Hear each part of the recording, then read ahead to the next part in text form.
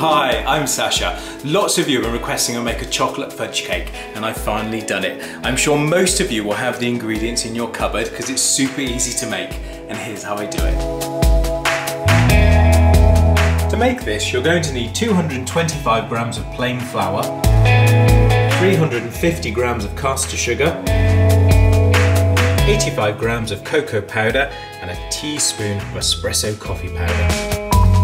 2 teaspoons of vanilla extract, 1.5 teaspoons each of baking powder and bicarbonate of soda, 2 medium eggs, 125 millilitres of vegetable oil, 250 millilitres of whole milk, and lastly, for the sponge part of the cake, 250 millilitres of boiling water.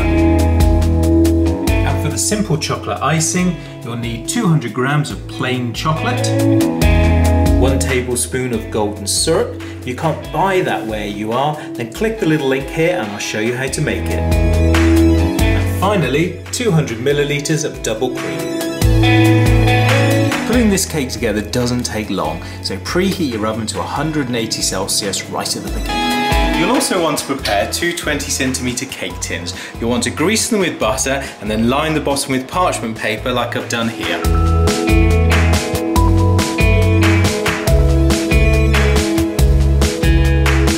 Start off by breaking your eggs into the milk, whisking them round.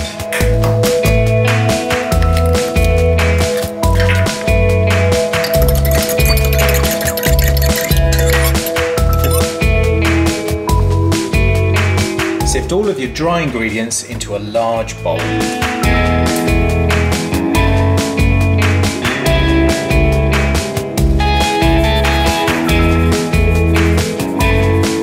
Mix all that through with a simple balloon whisk.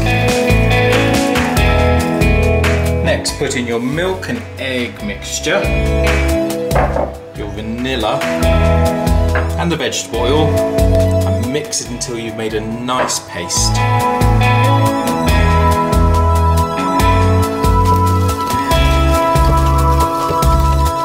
I love mixing, it's one of my favourite things to do. Once you've achieved a smooth batter, it's time to slowly put the boiling water in, mixing all the while. So let's get that started.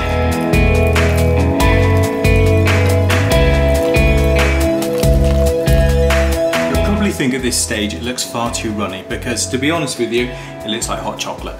Don't worry, it's supposed to look like that. Just keep mixing the water in until it's all smooth. Like this. Next, pour the mixture between your 2 tins. Split it as evenly as you possibly can. Get them into your preheated oven on a middle shelf.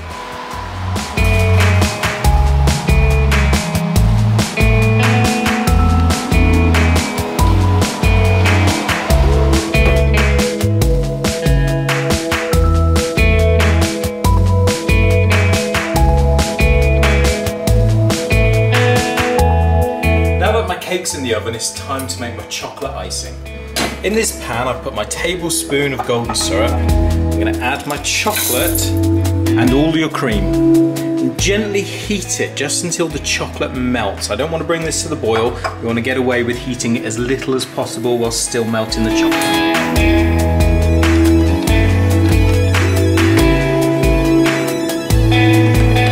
There we go, all my chocolate's now melted. So I'm going to get that off the heat and set it aside for about 2 hours to cool.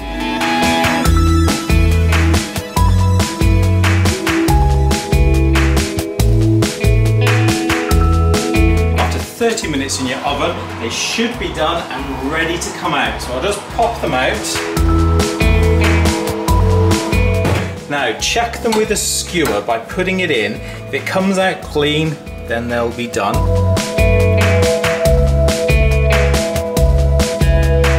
Absolutely fine. If you do find any batter stuck to the skewer, just pop it back in the oven for about another 2 minutes and check it again. Now that my cake and icing have cooled down, I'm ready to start decorating.